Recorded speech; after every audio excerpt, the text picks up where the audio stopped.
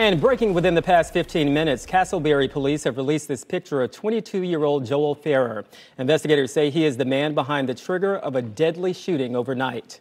Investigators said that shooting happened just after 11 last night. Yeah, Casselberry police responded to the Goldem at Regency Oaks Apartments. That's along Monarch Circle. When they arrived, they found a 41-year-old who had been shot. News 6's Lauren Cervantes has more.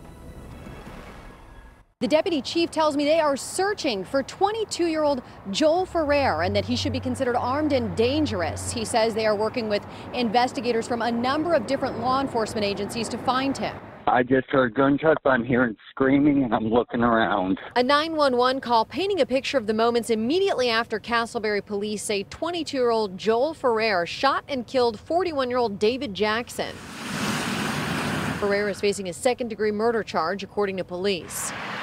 Police say Ferrer is the nephew of Jackson's girlfriend and that he was living with the couple temporarily in their apartment off of Monarch Circle in Casselberry. Trish and David were in their bedroom and they heard the sound of a firearm being manipulated in the bathroom. That's when Deputy Chief Derek Beckton says Jackson went to the bathroom to confront Ferrer and the two got into a heated argument. After the argument in the bathroom, they went outside, presumably not to wake up some of the other kids that were sleeping in the apartment. While they were outside, we don't know exactly what transpired yet, but Joel turned around and fired approximately 8 shots and hit David. A resident who lives in the apartment complex, who didn't want to show his face, tells us he's concerned. I don't want my kids to grow up in a neighborhood where they got to fear or look over their shoulders because of gun violence or violence, period.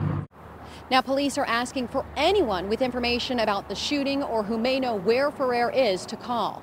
For now in Seminole County, I'm Lauren Cervantes, getting results, News 6.